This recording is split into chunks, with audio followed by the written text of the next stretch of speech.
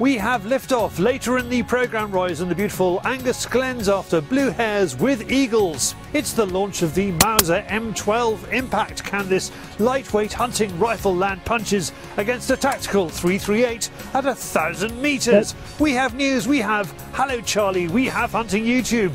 Welcome to Fieldsports Britain.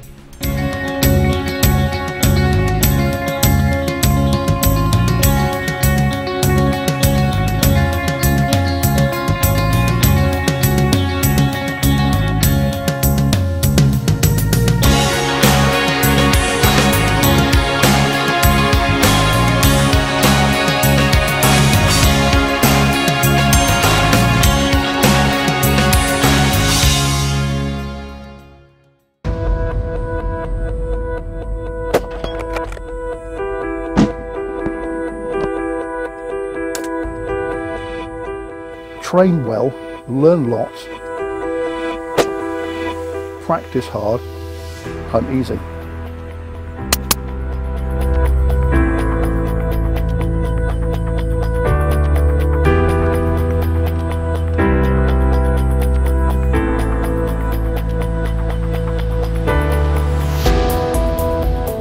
Robert, welcome. So how have we ended up here, looking at a bench with a top-end military tactical rifle, a really nice sporting rifle, and we're going to be comparing them? How's it come about? We sort of fell into this project on the behest of a customer of ours who said the rifle is not fit for purpose. So I thought, let's go back to the drawing board, pick up the M12 as it was tested, it was very, very precise, and see if we can stretch its leg and see if we can compare it to something really unfair, and see if it holds up, and see how far we can stretch the legs of this little rifle against a military tactical rifle, and see when it runs out of leg. Okay, you got the advantage of me slightly on the story, but as far as I understand it, someone's been supplied with an M12. They then decided that they want to shoot it at very long range, so we're talking 800, 1,000 metres plus. Is this correct? Yes. Okay, and they came back and said they couldn't dial it far enough. For us, the M12 was never more than an affordable Mauser. So we always assumed we tested it at factory within the normal remit, out to 300-400 yards, as you would do with a hunting rifle. And all of a sudden you get a phone call from somebody who says it's not fit for purpose. All the alarm bells start ringing, and how dare you question our ability to make a good rifle? So that's the first reaction that you get. I know you, I wouldn't say that to you. What we obviously didn't think of, that somebody would want to take it out to that range, because usually when you're thinking those ranges, you're thinking something like this, not that.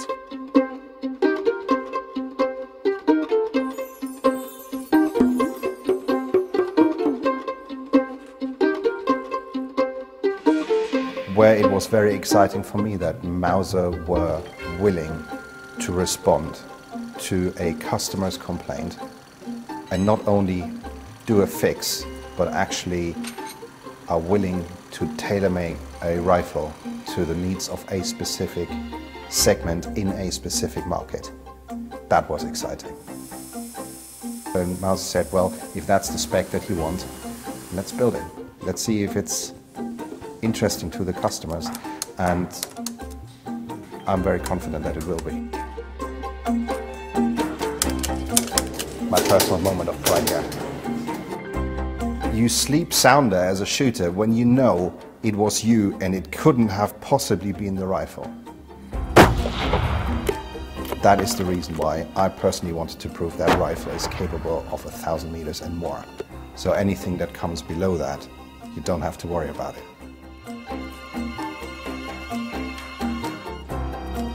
Mauser will be one of the first companies, I think, to say, look, here's a hunting rifle, buy it from our company. Oh, incidentally, you're going to find you can shoot it at 800, 1,000, maybe 1,200 metres, calibre dependent. They've actually added this rail. This is a prototype rail. What it's effectively doing is changing the scope from being straight over the top of the rifle, and it's actually creating that effect. Effectively, it's bringing the muzzle up so that the rifle, when it's zeroed, is 20 minutes of angle higher in terms of the scope. So you're gaining at least one turn of a turret, sometimes two or three. we've got a lot of due diligence to do on a shot like this to be able to be sure of hitting the quarry, which is our main objective, and then to be reasonably certain of being close or on the target. The temperature is 11 degrees Celsius today. This matters. For every 1 degree Celsius change, there's a click in elevation change. Both rifles are going to take a bit of a wind kicking. At 1,090 yards, 1 mile an hour of wind is worth 14 inches to the 308 on the left and about 9 inches to the 338 on the right. So if we're just 1 mile an hour wind out, which is very easy to be, we're going to be either side of the target. But we're going to see, it's going to be a group average thing. Here are the 2 rounds we're shooting at 1,000 metres with, okay? We've got the 338 Lapro Magnum coming out of a 7.5 kilo tactical rifle you can chuck out of a helicopter and run off and fight a war with. We have the 308 shooting a 178 grain match bullet by Hornady. This has turned out to be the best ammunition for this shoot for us. If we were fishing, not shooting, the Mauser would be fishing with light tackle.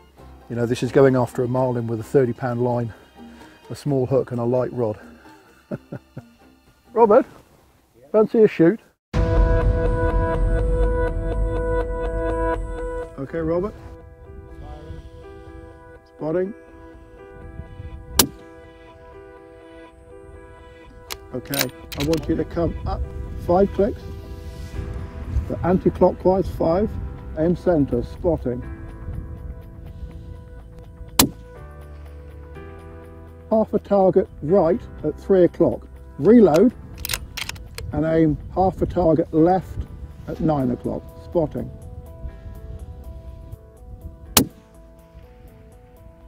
Hit. Reload. I want you to aim 3/4 of a target left at 10 o'clock, spotting.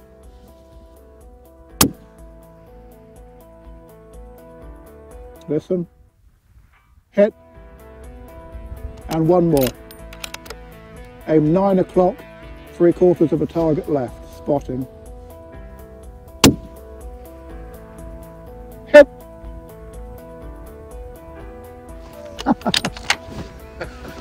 Boom. Now you wanted to make a 1,000-metre stalking rifle, didn't you? Yes, I did. Well, you lunatic, you've done it. Well, it's done everything that we hoped it would. We got it within 4 shots. We got it onto the target at 1,000 meters. Absolutely. We were on the third shot, on the third and you shot. hit it 3, 4, and 5. And 5. Which I think is consistent. Yes, I pretty much consistent, yes. Well, no, absolutely blown over. Just have a little compact sporting rifle and actually be on the target at that, and then consistently hit the target at 1,000 meters. I don't think we can complain at that. Ah, this is great. It really shows the lottery of long-range shooting. It's taken me 4 rounds to get onto the target with the 338. Now it's held the target well for 2 rounds, and we've actually had bump, bump, 2 rounds, you know, about, I suppose, 8 or 9 inches apart. It's astonishing that the Mauser's boxing in the same ring, but it is, and it's doing very well. So what are you going to tell your client? Thank you for actually showing us what the rifle is capable of. As I said, we would have never ever thought of testing it out to that distance. I didn't think it could be done. We did do it, and thanks for showing us the way.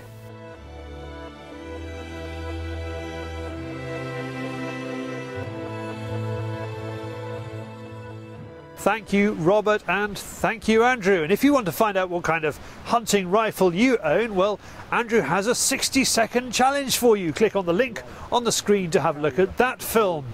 Now, later in the programme, we will reach soaring heights with eagles chasing blue hares in the Angus Glens. First, let's plumb the depths. It's David with the Fieldsports Channel News Stump.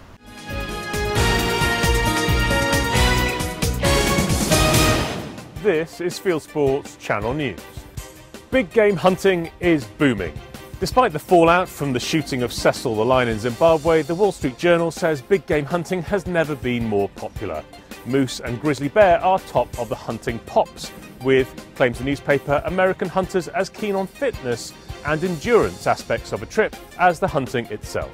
Another sport doing well is fox hunting. Despite Tony Blair's ban, the Countryside Alliance expects more than 250,000 people to enjoy the traditional Boxing Day meets in the UK, many of them listed on mfha.org.uk. The Alliance says that the ban is in tatters. A Scottish conservation body has shot 86 red stags and left the majority of the carcasses to rot on the hill.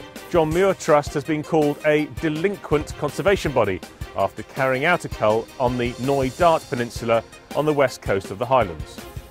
The European Commission is currently trying to put through stricter controls on the registration and sale of firearms. To register your displeasure, go to bit.ly/EC gun ban, where you will fill out a form pointing out problems, especially with the ban on semi-automatic rifles, 5-year limits on gun licences and the ban on pistol ammunition, none of which would have stopped the Paris terror attacks.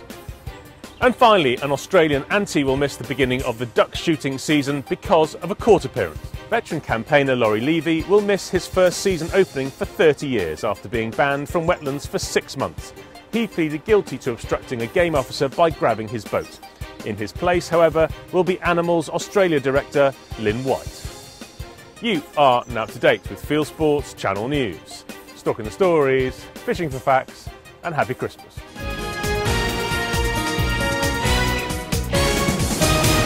Thank you, David, full of festive cheer there. Now let's see what you lot have been up to. It is Hallo Charlie.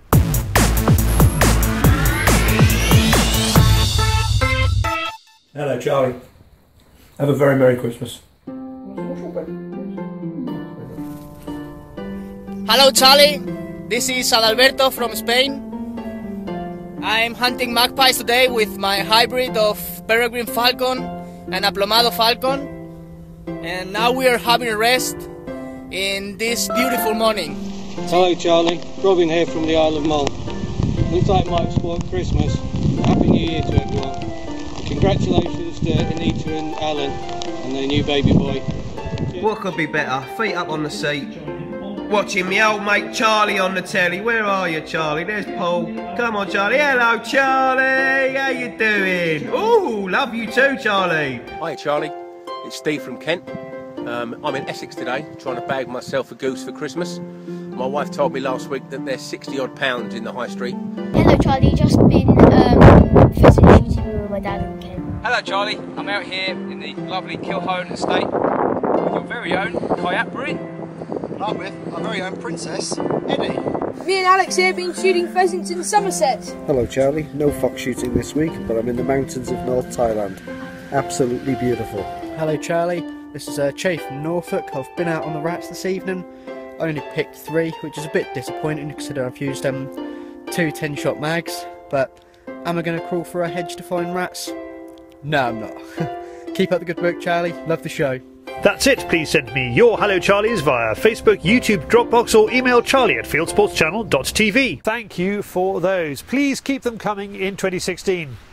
Now, Roy Lupton feels probably most at home with his eagles, and for the first time we're able to join him for a ding-dong merrily on the uplands of the Angus Glens in Scotland after blue hares.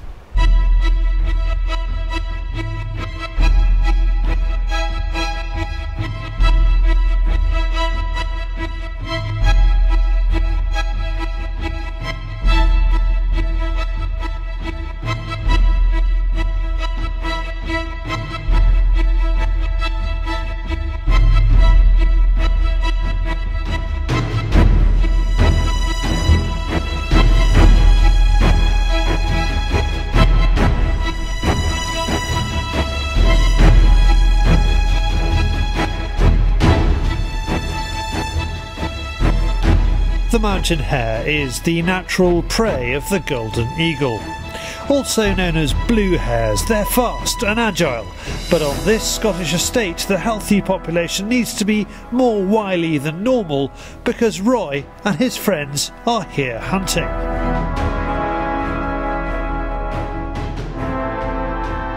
They're flying 2 golden eagles, a Bonelli's eagle, 2 ferrutails and a goshawk. All will take in turns to fly the hares. But before we head off to a cloud-covered hill, the birds need to be dried off and weighed in.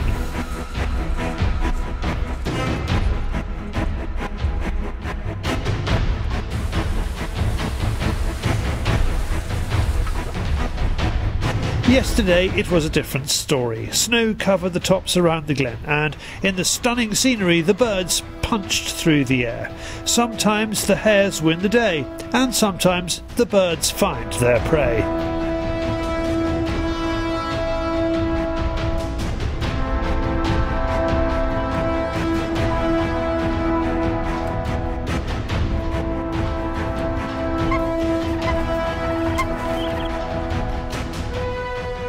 With the snow gone and the cloud lifting, the falconers head up to the top of the moor.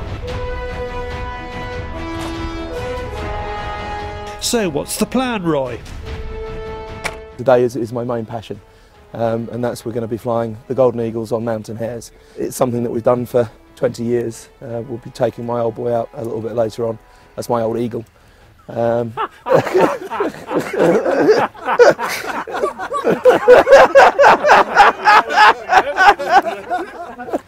We'll be taking my old eagle out a little bit later on, and he specialises in wasting up and going up onto the updrafts on the side of the mountains and then stooping into the hares. Because we've got the mist in, we're going to start off with fist flights, so we're going to be working the dogs through.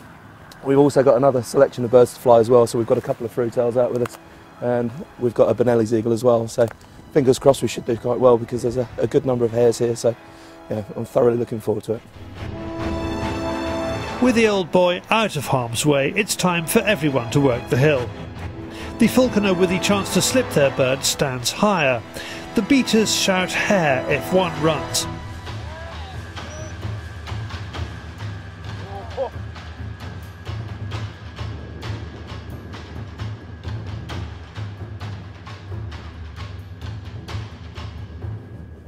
Sometimes the dogs will hold point, like Boo here. Otherwise it's all systems go when the hare breaks cover. No flight is the same. The hare sometimes finds cover or a hole to escape the talons, but all the birds are flying well. It's really interesting because you come up to a highland estate and you find the blue hares up here, and they've definitely got a few more manoeuvres where they're being hunted by wild goldies. That's my excuse anyway. Whereas if you go onto some estates that haven't got the goldies predating on them so much, yeah, they are a bit easier. The first hare of the day falls to Baby, Roy's youngest goldie. Oh, superb. Well done, mate. Oh, he's a good boy. So, first one in the bag for today. We won't give him too much on this hare because we're hopefully going to catch a few or get a few more in the bag. We're not going to be able to feed all the people in the lodge with what we've got, so hopefully some of the other guys will be getting a bit more success as well. There you go. So we'll just give him a little bit of lung. Just got to get the chick out. And then trade up. There's a good boy.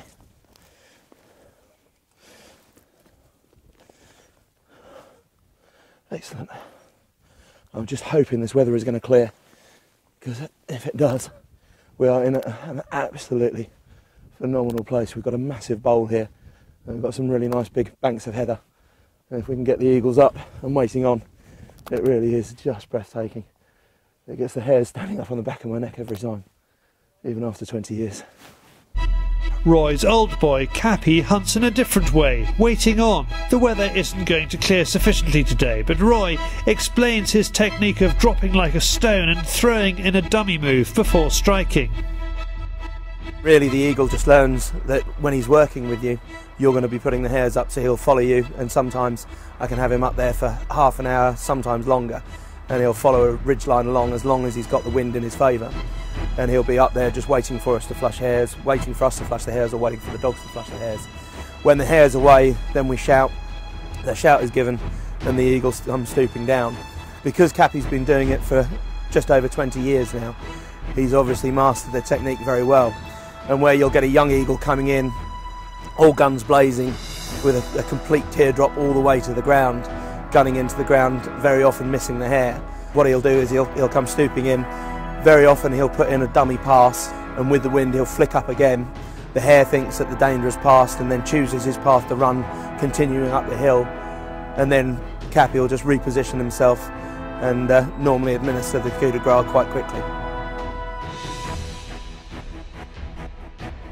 The one thing that you've got to have with an eagle when they're waiting on is a very good recall. Obviously we're flying in areas where there may be wild golden eagles passing over, and a wild golden eagle will try and push your eagle out of their territory, so it's just a shout and down he'll come to the fist.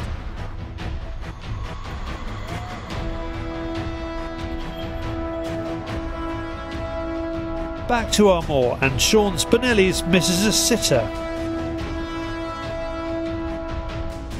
It is a bit unfair, but the hare is either asking for trouble or is confident it can avoid the incoming danger.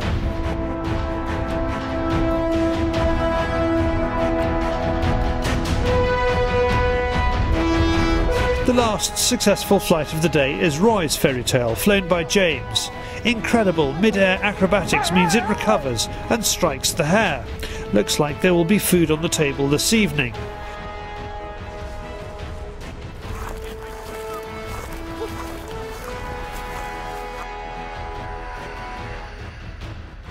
Back at the ranch, the old boy, Cappy, gets his grub. Unfortunately, the old chap didn't get a chance to come out, so we'll have to just bowl feed him for the evening. I hope we've got better weather tomorrow. Now, unfortunately, because we had the fog and mist in, proper Scotch mist in today, there's no way we could have him waiting on and going up, because they do get disorientated in that sort of environment. So we'll have to beat one for another day. Fingers crossed, God the gods will look down on us and give us some good weather, and we'll get some nice sunny afternoons and some good winds.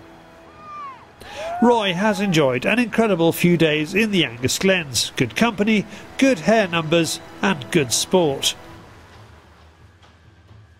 What a wonderful place. Right, if over Christmas you're thinking to yourself, well, which shows shall I go to in 2016? The first one off the books is the British Shooting Show.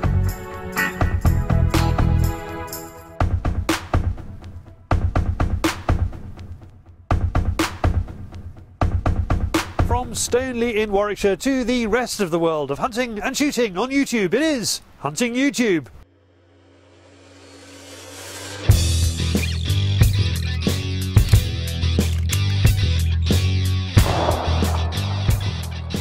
This is Hunting YouTube, which aims to show the best hunting and shooting videos that YouTube has to offer. The big hunting film of the week comes from Russia. Hunting #48 Collective Hunt 3 Moose is in Russian but has good English subtitles and is, as the title suggests, about a moose hunt. Jäger Lumio sounds like a Harry Potter spell, but is in this case the maker of a film that I cannot pronounce about elk hunting in Finland. What they call moose in Russia and America and elk in Scandinavia is different to what they call elk in America and, in this case, Canada. Every couple of months, an avid hunter puts up a half-hour show, and this is his new one, a late summer elk hunting camp with friends in British Columbia. MFK stands for Made for Killing, which may be more American than English, but Coyote Hunting Redemption MFK Season 4 Episode 13 is an interesting film with MFK Game Calls' Torry guiding client Jason Mortimer on a coyote hunt. On the British Predator front, Rob Crampton is back with a long night foxing in South Yorkshire. He is out with Liam Marsh and fellow foxer Mark. Halali magazine is probably the only hunting magazine in the world that truly understands hunting filmmaking. In this film, Ilka Dawn is after roe in the south of France with one of our favourite hunting outfitters, Pierre-Jean Lacombe. And in this film, the excellent Dries Pross rounds up his North German hunting experiences from November and December 2015 with driven big game, geese and duck shooting and trapping. And finally, Kane is a landowner in the United States who so gets into his deer he gives them names. This is The Hunt for Chaz, an animal he's been following on trail cams since 2013. And it is also a film about Kane going hunting with his dad. Aww. That's it for this week. If you have a YouTube film you would like us to pop into the weekly top 8, send it in via YouTube or email me the link, charlie@fieldsportschannel.tv. If you don't like those, how about this? It's the last Schools Challenge TV of the year, and indeed the last Schools Challenge TV on Fieldsports Channel. And you will find out which lucky under-21 wins the 10th anniversary car, the biggest prize for a young shot in the history of clay shooting. Click on the link on the screen for that one. Or you can click to go to our website, fieldsportschannel.tv, where you can like us on Facebook or follow us on Twitter or subscribe to us on YouTube, or even pop your email address into our constant contact box and we'll constantly contact you about this show. Fieldsports Britain out 7 PM UK time every Wednesday, and this has been Fieldsports Britain. Good hunting, good shooting, good fishing and happy Christmas.